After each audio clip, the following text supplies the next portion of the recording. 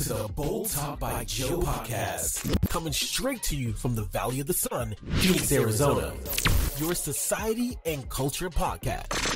And now, let's welcome your host, Joe.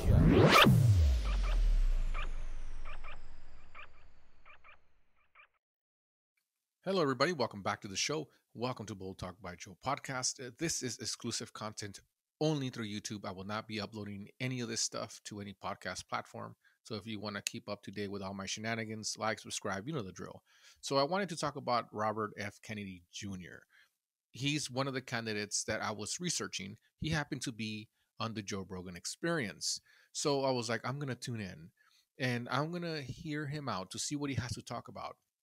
I thought he was going to be your regular politician that just goes up there and talks about taxes and talks about this and why he did this and why he's the best. Instead, he talked about environmental issues, the things that he's been fighting for, vaccines, autism, health, children, and the well-being of our country. So that right there was good enough for me. Now, I'm not saying it's good enough for me just to vote for him just for a show, but it's good enough for me to keep researching him because I feel that he actually cares about the country and cares about the people in this country. And that's something that we have to look for. And that's why in one of my episodes that I had, I mentioned that we have to do research on people, on candidates. The media only shares what they want us to see, but there's a lot more people out there that I feel like they just go right by us and we never give them an opportunity. We never look into them and they never win. They never get to the end. It's always the top dogs, the people that they have to be in power, right? The people that some people want in power because either they're crooked or they owe them something or they're trying to make them all rich or whatever it is, right? And we all know the corruption in politics. And if you haven't even tuned into the Twitter files, you should, because that just shows you that there's a lot of corruption, right? Especially with censoring stuff for us in this country. So that being said, I don't think that Joe Biden and Donald Trump, even if he can run again because he was arrested and he has all kinds of stuff going on, I don't think either of them are fit to run for this country anymore. And I know that Trump supporters are going to be upset, and I know that Biden supporters are going to be upset at me, but think about it. This is just going to create the same shit over and over again. We're going to be back to that vicious circle where Republicans and Democrats can't seem to get along with each other, and we can't seem to get anything passed through because they're constantly fighting. We need somebody that comes in that can get these people to work together, Republicans, Democrats, whatever the heck you are, to work together, not just for their kids and their grandkids, but for everybody, for the American people, right? For the people in this country. And that's what we need. We need somebody that can get these people and be like, hey, we need to agree to disagree, but this is we need to do what's right for the country and the people in it. And we have to come out with a plan on how are we going to work together. And that is what I am looking for, is somebody that can take charge, right? We need leadership. I am tired of watching debates where people are constantly fighting at each other, calling each other crooked Hillary and crooked Biden and this and that and the stupid laptop and the whoever else is suing Trump for whatever it is. And I'm tired of it. I want to hear a debate where there is information being tossed around that talks about us and what they're going to do for us. How are they going to make it better for us, right? Look at the prices, gasoline, food, the cost of living's up, the housing's up, everything's up, right? That we're helping, there's wars going on. We need a leader that's going to change that around for us, right?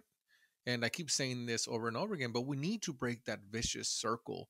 We need to do research and learn how to vote, right? Just don't vote because you have to vote or because you're like, oh, well, this one's better than this one. I'll just vote for this one. It's the better of the two. In that case, then don't vote. If you're just going to vote for whoever you think, well, this guy's the better of the two, so I guess I'll just vote for this, for, whoever this other person is. And we shouldn't do that. We shouldn't vote that way. We shouldn't, because that's the reason why we're in this spot, right? That's why we're here. And I know there was people saying that, Robert F. Kennedy Jr., his voice is a problem, right? That a president should be strong and have a strong voice. And you know what? That is complete bullshit. We don't need that. We need somebody that actually cares about this country. We don't need somebody that, pretends to be a Viking, or is like Trump that comes in and starts insulting everybody. Yeah, it worked at first, right? Drain the swamp, and he said all the right things and get all the corruption out of here and all this. And look at the mess that has become of this. Constant fights. Nobody can concentrate on anything because there's all kinds of bullshit happening. They're trying to stop him from running. There's a lot of bad stuff going on that we don't know. And all we get our information is from people, from journalists or people that are trying to dig the information out, right, for the public.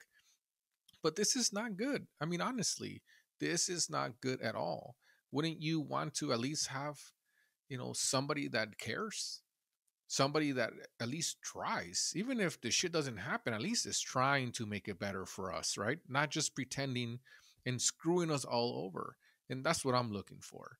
And that's why it was important for me to tune into that episode, like I said, because he's one of the candidates that I'm going to be researching. And he's not the only one. I'm going to be researching a lot of other candidates, but I will no longer be voting for any of these people with the big names that have been in politics for a very long time. I think that I need to make a change. Also, I need to do my research like I've been preaching, and I need to make sure that whoever is going to get my vote is the right person, right? Because I feel that my vote matters, and I don't want to vote for somebody that's going to be a complete failure, and I'm going to feel shitty because I voted for this person. So I want to make sure that I do my research, and I make sure that I go out there and I vote for who I think has the best interests of our country. Until next time, peace.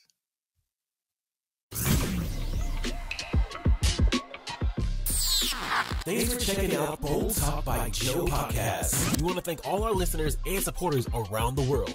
You can listen to the show on Spotify, Apple Podcasts, and YouTube Podcasts. And don't forget to subscribe. You can follow us on Twitter at Bold Talk by Joe and on Instagram at Bold Talk by Joe.